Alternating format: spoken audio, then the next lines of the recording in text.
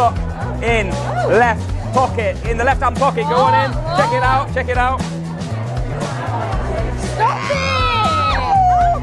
I don't know.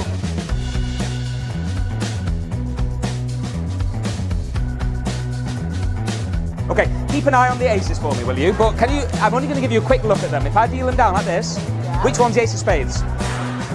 Okay, April, do me a favour, are you good at tracking the ace? If I were to take this ace here, this ace here, this ace here, and this ace here, which one is a spade? Wait a minute, I've gone too fast there, haven't I? Really? I tell you what, let's lift them up. What's this one? Have a guess.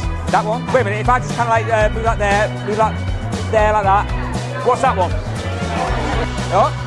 No, you're wrong entirely. It says look in left pocket. In the left-hand pocket right here, look, will be the 4 aces.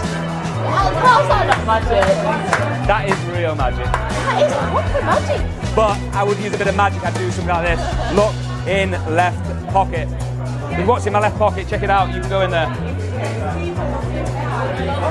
Wait, is there something else in there? There should be more.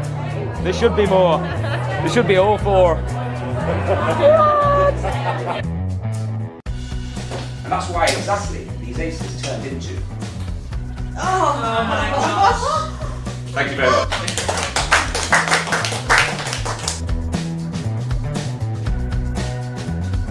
I do kind of think I'm a bit of a smarty pants when it comes to magic and try and work out what you're doing. I'm constantly watching because I see a lot of magicians, but completely miss that.